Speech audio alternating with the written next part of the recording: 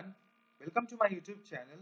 In this video, I'm going to show you how to remove minimum, maximum and close button from JFrame in in Netbeans. Let's see. First, we are going to click File, New Project, Java Applications.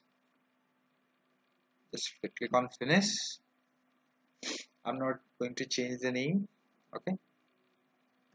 Now we have to create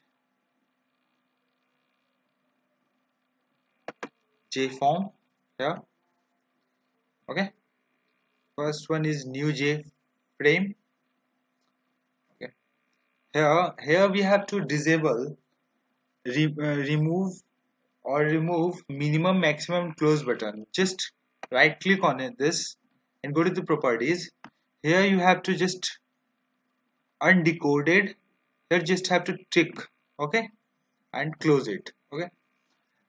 Suppose we don't get close button and max or min button, then how we close this JFrame while running? So we are putting a exit button here. Just take a button. Okay, edit text,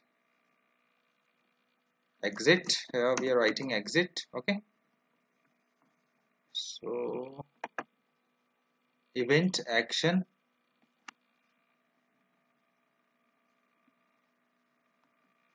Here you just need to write system dot exit,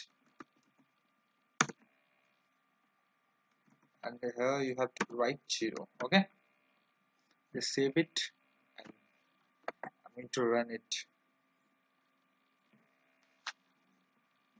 Okay, wait for a few seconds.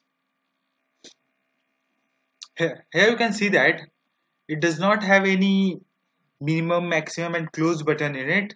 So if you want to close it then we have to click on this exit button. Okay, because system exit basically shut down the JVM. So in this way we can close that running JFrame. It's all about this video. It's all about remove, minimize and maximize close button. I hope you guys like this video, so please hit like and subscribe my channel. Thank you.